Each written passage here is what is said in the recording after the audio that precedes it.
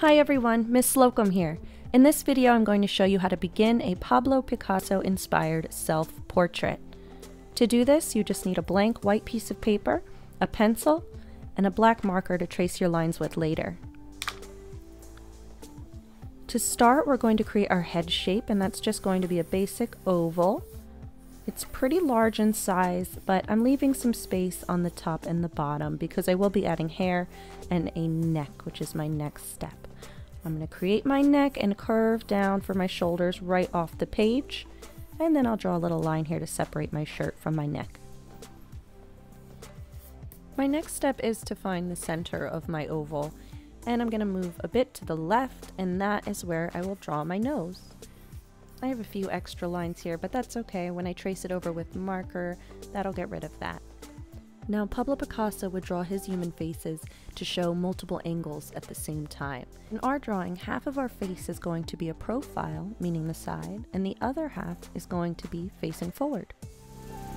We're going to begin with our profile side, and I'm going to start at the top center of my oval and create a forehead shape that curves in right before the nose. I already drew the nose, so I can skip over that. I'm going to draw a line for above my lips. I'll draw two bumps to be my top and bottom lip, and end on a chin that goes right off the bottom of that oval. I now have the profile of my face. Continuing on my profile side, I'm going to draw what looks like a V or a less than sign right in between my forehead and my nose. I'll draw an oval at the very opening of that, attaching the top and the bottom, and that's going to be the colored part of my eye, also known as the iris. And we're going to erase everything inside of that oval. Next, we'll draw some curved eyelashes on the top and the bottom, and put an eyebrow right over top of that eye shape, and the eyebrow should come pretty close to the forehead line. Alright, we're going to draw the eye on the side of the face, which is facing forward. So this eye is just going to be like a football, lemon, almond shape, your standard eye shape, and put a big circle in there for your iris. Right to the left of the nose shape, I'm going to draw like a narrow C shape to be the side of my nostril, and a sideways oval to be the actual nostril. Profile side lips are almost going to look like a sideways heart with a line right in the middle. It should line up to the bumps you drew for lips, and you can have it smiling or straight-faced, it's up to you. I'm going to put some eyelashes on the left side. These are going to be more straight than on my profile side, and I will draw another eyebrow right on top.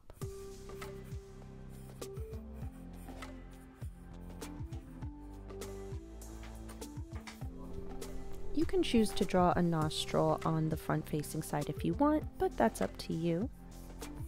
To do your lips on the front face, you're continuing the mouth line from the profile side, and you could change the expression if you want to a frown or an even bigger smile. And from the top of the lip on the left side, I'm going to continue that line and draw it out, and just having it end on a point.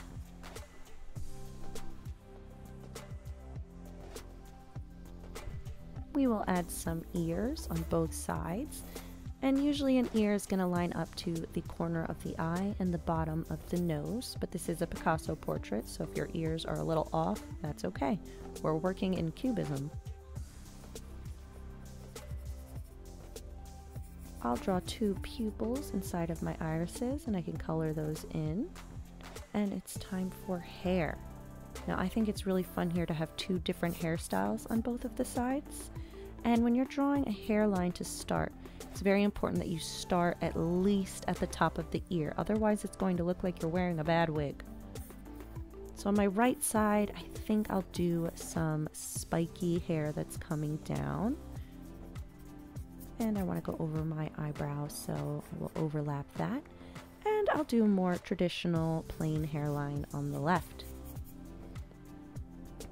Now if you have very short hair and you want to keep it short, you can finish here.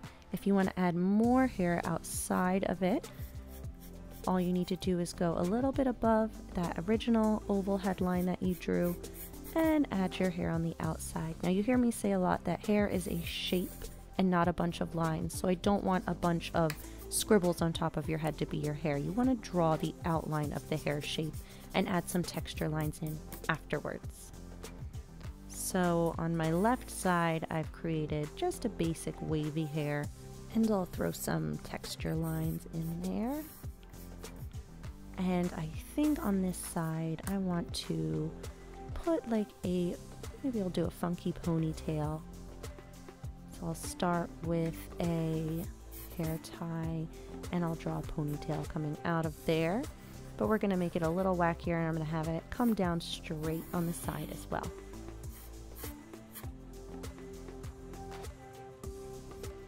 Feel free to get as creative as you want with these different hairstyles. You can even add accessories or hats if you'd like to. On my left side, I think I want to wear a little flat beanie, so I'm going to draw that right on top of my head. Put a little barrette there too. To add some extra Picasso flair to this portrait, we're going to add shapes on both sides of our face. And I want them to look balanced, but not identical. So you see I put a circle on my right side and a triangle of a similar size on the left. And I'll put some triangles here. And you can add, let's say 5 to 6 shapes on both sides, making sure that they look different, but balanced.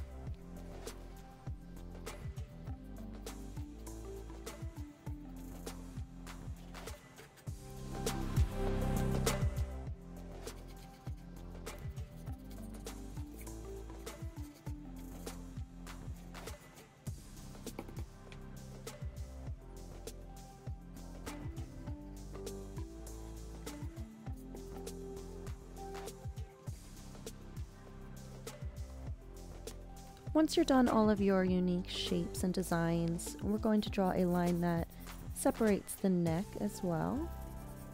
I'm going to connect it to my profile side, work my way down. I'm doing touch-ups along the way. Maybe I'll narrow my neck on the right a bit. We will also continue that neckline down through the shirt, so there are 2 different sides.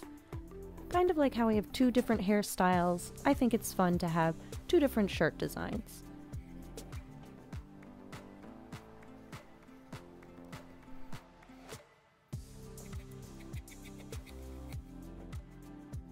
To finish off our sketch, we're just going to add any additional accessories that we want to. You could do things like earrings, necklaces, scarves, whatever you want.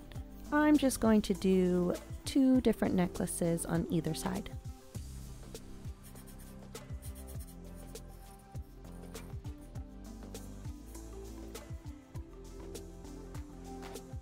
You don't have to worry about putting anything in the background because we will be cutting this out before it is finished. Our last step is to use a black marker to trace over all of our pencil lines. You can make corrections along the way if you'd like to. I know that's something I do. Oops, I almost forgot. Whenever I'm using a Sharpie, I always like to use some sort of placemat because as we know, Sharpies tend to leak through the paper.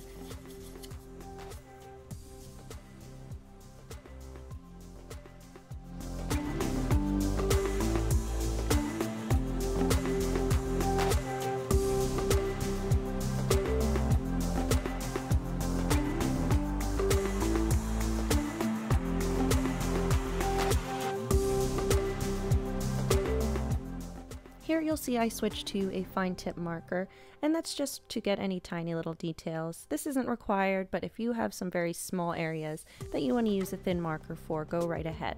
Once you're done tracing all of your pencil lines, you can finish by erasing any extra pencil that might be peeking through. Okay, that is it for today. I hope that yours turned out really cool looking. I can't wait to see them when they're finished. Next week, we're going to go over how to color these portraits.